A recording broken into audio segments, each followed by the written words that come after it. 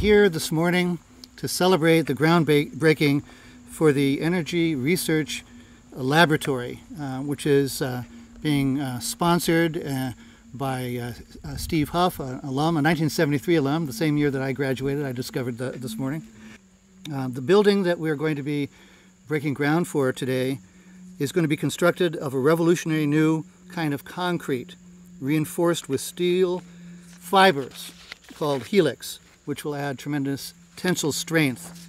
This concrete is resistant to high winds, perhaps even the force of an F5 hurricane, impacts, and the tremors of strong earthquakes. So this project came into existence through dialogue that I've had with Steve over the past couple of years on energy monitoring and what is the thermal efficiency of a building constructed out of this material. What is the minimum amount of energy that needs to be put into a building in order to keep it at a comfortable temperature?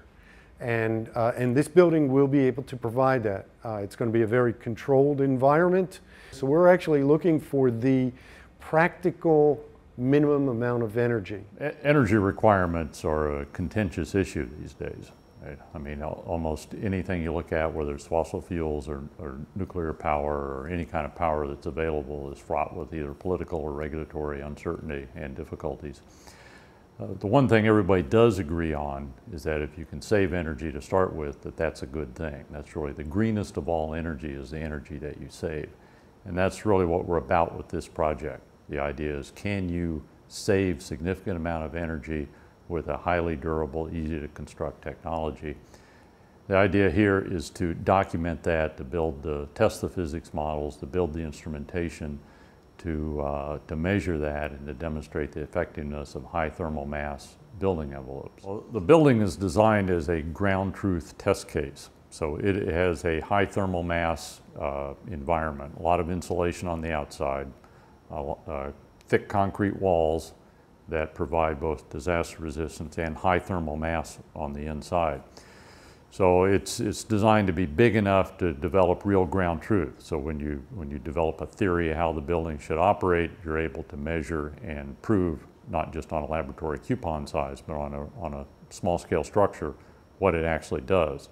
The idea then is that this building, which is going to be a couple thousand square feet, can be then extrapolated. We'll have enough confidence that we can extrapolate that to much larger buildings. So we'll develop the software, the testing methodologies, the instrumentation, and the thermodynamic models, prove it out on this structure, which will be right here on campus. That way we'll ultimately be able to predict the performance, the energy performance of just about any building in any climate. So it turns out that if you look at what's involved in this, it's very interdisciplinary. It's a combination of what's required in physics, from physics departments, contributions from sort of the physics model, the thermodynamics of the system, and then computer science. We have to build instrumentation and write the software to document the energy usage, what's going on, where it's happening, put it in a database, collate it, assimilate it, analyze it, present it on a user interface.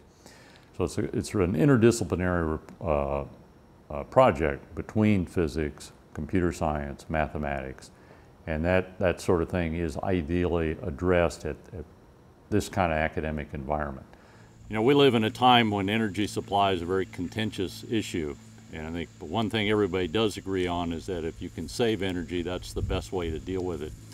Turns out about 40% of the energy used in the country is used by buildings. That includes transportation, cars, automobiles. About 40% of the entire energy consumption in the United States is used by buildings, and about half of that is used to heat and cool them.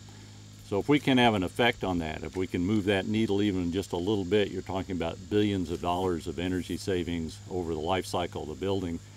And as it turns out with these kind of buildings, you have very long life cycles, measured in centuries to thousands of years, not decades.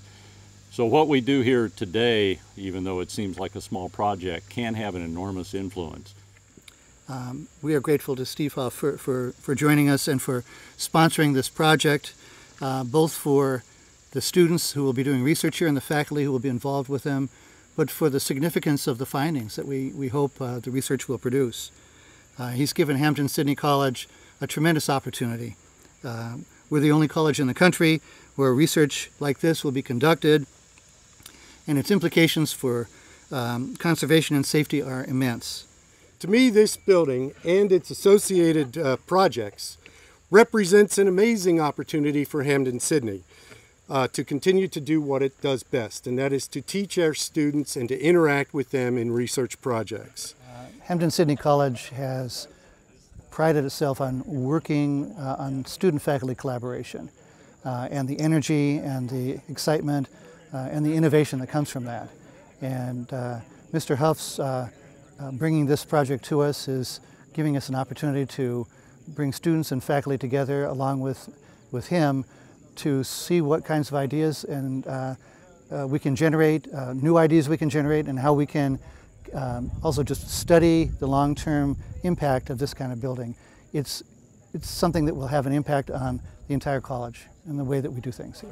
So I think the thing that Hampden-Sydney offers is that learning environment. This project is all about learning. What is the capability of this building? And that's what we do best, is we teach our students in an intimate research environment, one-on-one faculty and students.